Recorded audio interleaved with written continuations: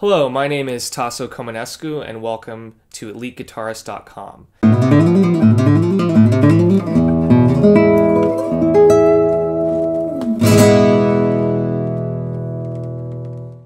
Today I'll be going over the famous Prelude from Bach's first cello suite, BWV 1007.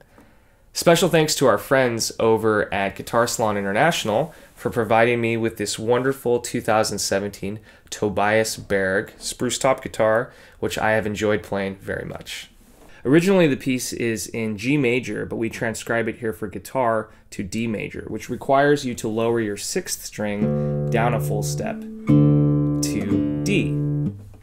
Okay, so the first part of this tutorial, we're going to be going from bar 1 through bar 22, and I'll be covering how to execute slurs accurately, some tips on interpretation, color changes, etc., and sort of my own take on this well-known and very popular concert piece in our repertoire. So, looking at bar 1, here we go.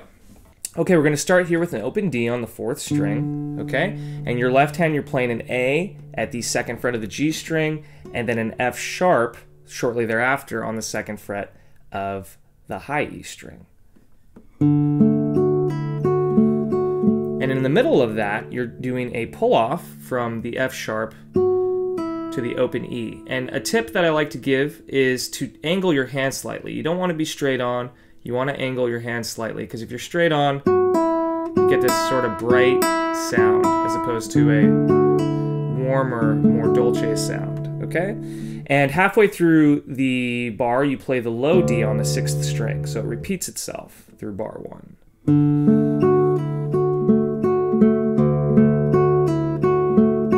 And I like to use my index and ring finger here, your A finger.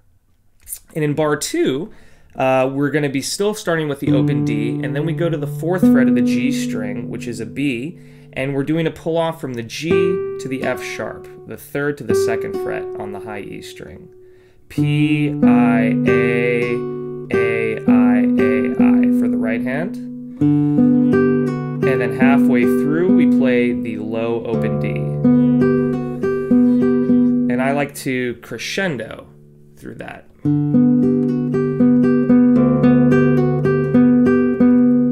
And then, in the second system, bar 3, we start with the open D again, and we do a 1/3 bar on the 2nd fret, which covers the C sharp, and then a pull-off from the G to the F sharp, like so. And here, interpretively, I like to bring my right hand more straight on and slightly towards the bridge, right here, to get a brighter or more ponticello sound. And then a low D. And then in bar 4, we again start with an open D, go to the D at the 3rd fret of the B string, and do a pull-off from F sharp to E. And then the low D here again, F sharp, and then C sharp at the very end of bar 4. So this is our first phrase, bars 1 through 4, and you want to crescendo from bar 2, sort of create some tension, really build into bar 3, and then resolve it in bar 4. The right hand is sort of arbitrary here. I typically use my A finger, but you could also use your M finger. So here now we're into our second phrase. This is bar 5, okay? And we start with that open D, then an open B, followed by a pull off from F sharp to E, F sharp again, D, and then a slide from C sharp to D. That's what that slash mark is there, okay? And then we have a B on the 3rd string, followed by that D, and then a C sharp on the 3rd string, okay? And then we're going to change positions now to the 4th position on the 4th string, hammer on from F sharp at the 4th fret to A sharp at the 7th fret, and then a pull off from G sharp at the 6th fret back to that F sharp. And I like to leave my first finger down the whole time, because you're going to go right back to it. So this is bar 5, slowly. Slide, shift. Into bar 6, we have this G sharp, followed by the D there at the 7th fret of the G string with an open E on top, and we alternate. And then we go to the the 6th fret of the low D string here, which is also G sharp an octave lower, and repeat the right hand figure. And I like to use my I and A finger because of the separation between the G string and the high E string. Okay?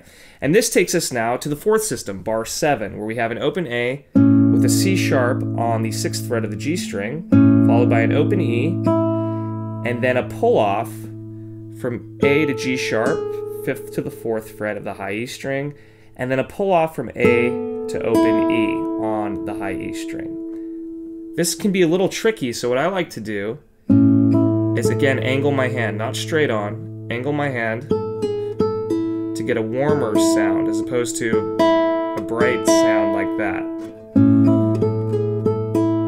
Followed by a D, open E, C sharp, D, and then this phrase at the end, and then this little segment at the end of bar 7, A, C sharp, open B, which allows you transition down to the 2nd position to grab that A. Okay, so this is bar 7 slow.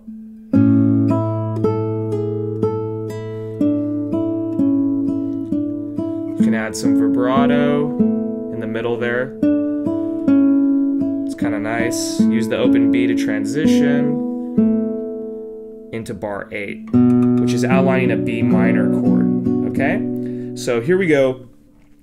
B on the 2nd fret of the A string, F sharp on the 4th fret of the D string, and then a pull off from D to C sharp on the B string. And then we go back and forth between D and F sharp. And here I like to change colors. So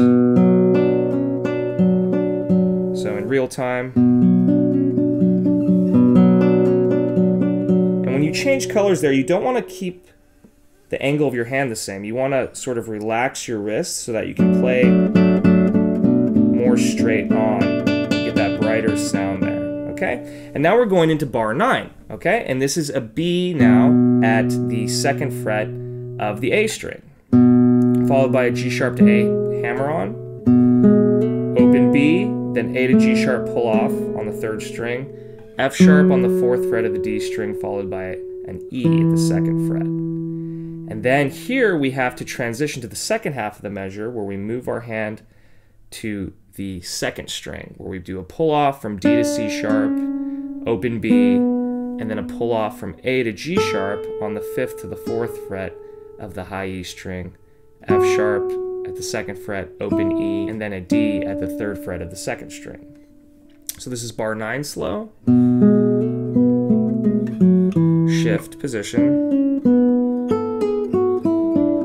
And you'll notice that I try to have both of my fingers down when I do a slur, as opposed to kind of being lazy and having them come one after the other, because sometimes you might not get lucky and miss like that, as opposed to the security of having them both down. And when you're coming out of bar 8, you have to shift with your 2nd finger sort of quickly and then worry about your 1st finger. So sequential left hand movement. Into bar 10, where we have an open A with a C sharp at the 2nd fret of the B string, pulling off to that open B, A on the 3rd string, followed by an octave A at the 5th fret of the high E string, pulling off to open E, and then another A right there. Okay, so again, when you pull off to an open string, you don't want to be so straight on, kind of at an angle to get that warm sound, and then a C sharp, followed by an open E, and then in the 2nd half of the measure, we have that low A again, open 5th string, octave A at the 2nd fret of the 3rd string, followed by a hammer on to the B there at the 4th fret with your 3rd finger, C sharp, E at the 5th fret of the B string, followed by a pull off from D to C sharp, and then a B, and then an A on the 3rd string. So this is bar 10 slow.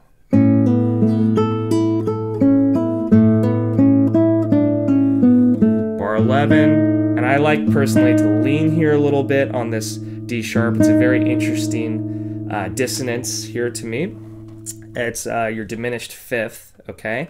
And you have this open A with a D sharp at the 4th fret of the B string, and you might notice in my right hand that I break these notes and I also add a rest stroke with either my index finger or my middle finger and some vibrato. So coming out of bar 10,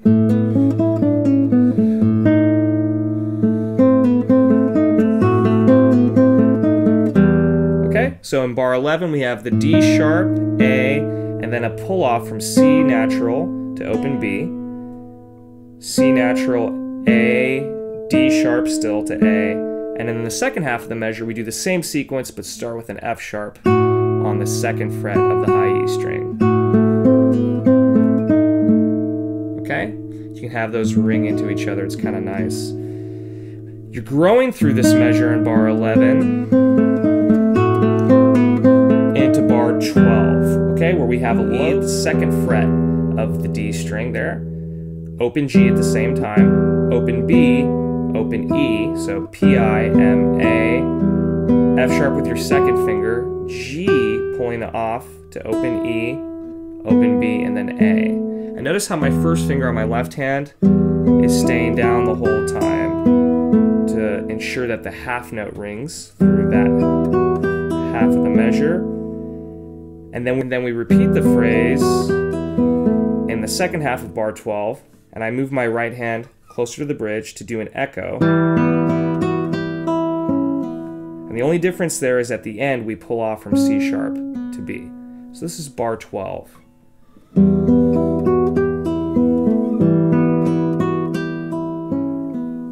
One more time, slow, grow through it.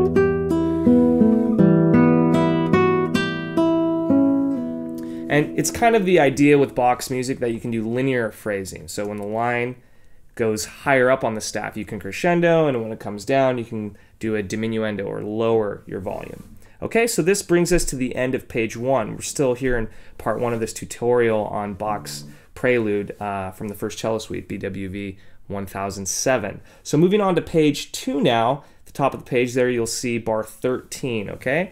And you're coming out of this pull-off here from bar 12, which buys you time to get to the start of bar 13, where we have an F sharp, 4th fret of the low D string, with an A sharp on the 3rd fret of the G string, and a C sharp here on the 2nd fret of the B string with an open E. So P, I, M, I, M, A, M, A, M, or A sharp, C sharp, A sharp, C sharp, E. Same thing in the second half of the measure, but we move the bass note an octave up to the 4th fret of the D string. Okay, so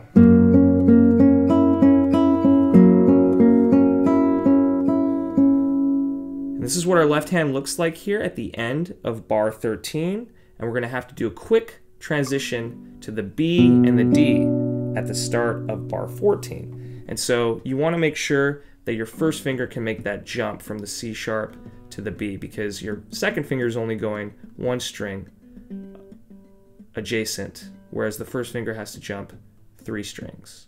Okay, so jump. Okay, and then you do a pull off to the C sharp, followed by a B,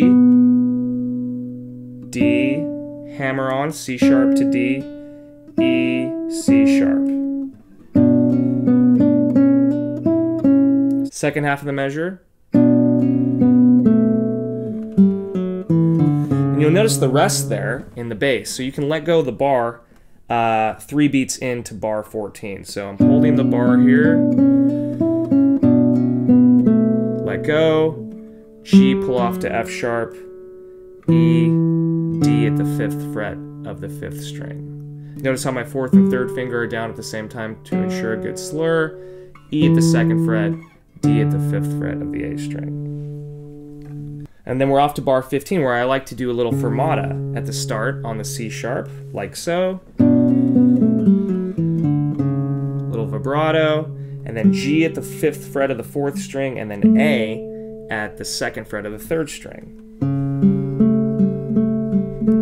And I like to use my thumb and index finger, thumb on the 5th and 4th string, and then index finger on the 3rd string.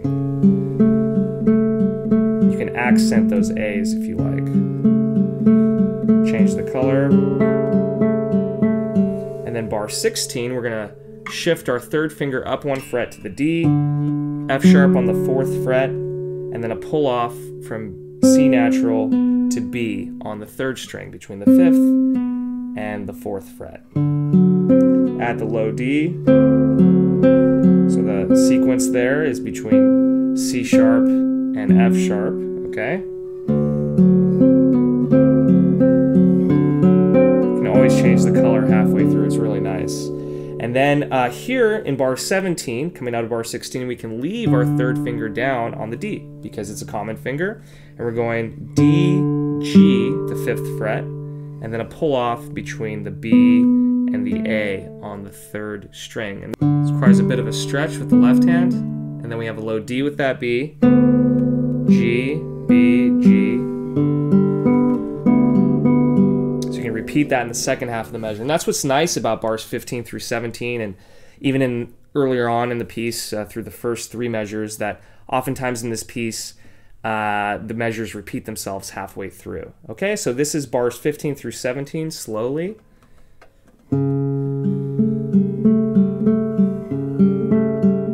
Shift. Leave your 3rd finger down.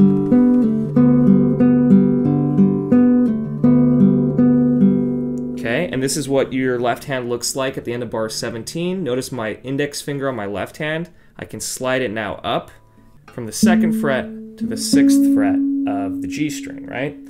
And we start with an open D, bar 18, C sharp with your 1st finger, and then a pull off from G to F sharp between your 3rd and 2nd finger there. Then add the low D.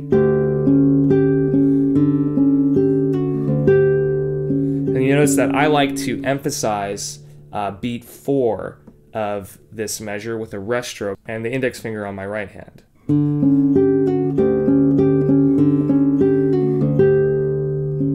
You can add some vibrato there, invokes a little bit of Segovia. It's quite nice, especially at tempo.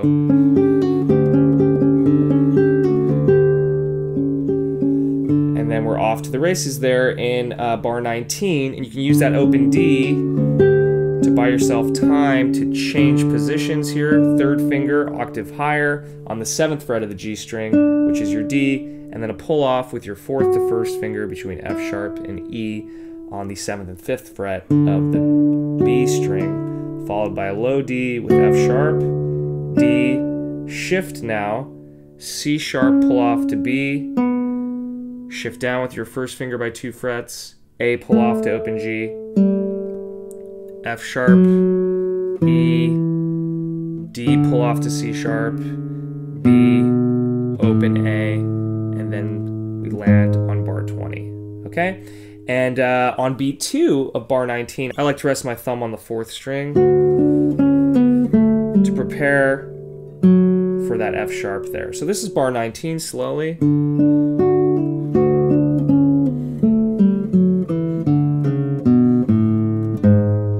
G sharp there at the start of bar 20. Okay, I like to do a little bit of vibrato, lean on that note, okay, in tempo.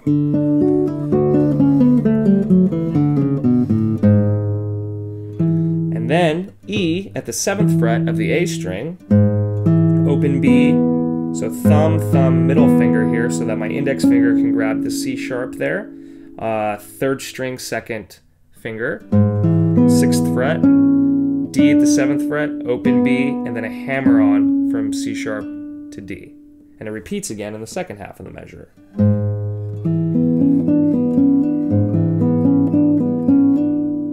You want to make sure you don't pluck that C sharp too hard, because then the hammer onto the D won't come out. And then in bar 21, I like to change the color. Really nice sort of touch, if you will. But it's not for everyone, but you should definitely try relaxing your right hand wrist to get that brighter sound. And we're going to a G at the 5th fret of the low D string, E still at the 7th fret, A at the 7th fret, open B, and then that C sharp that we had there. So we have 2 common fingers here, the E and the C sharp, between bars 20 and 21. This is bar 20 and 21, slowly.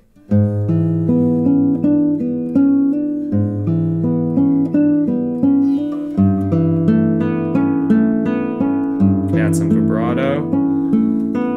And then bar 22, you want to do a full bar. And this is your major bar chord shape, you know, in standard pop guitar. The only reason that it sounds different is because the low E string is tuned down to D. Okay, so notice how we have common fingers in bar 22 as well. That E and the C sharp and the A. Okay, so the transition looks like this. Collapse the bar with your left hand. As soon as you get to the E here, let go of your pinky so that you can grab the G sharp at the 9th fret of the B string, and then start your pad thumb strum through all 6 of the strings. And notice that my hand goes through all the strings, and I put a little extra weight on that high E string, okay? And you can start the strum before your pinky gets back to the A, from the G sharp to the A, so it's more legato, if you will.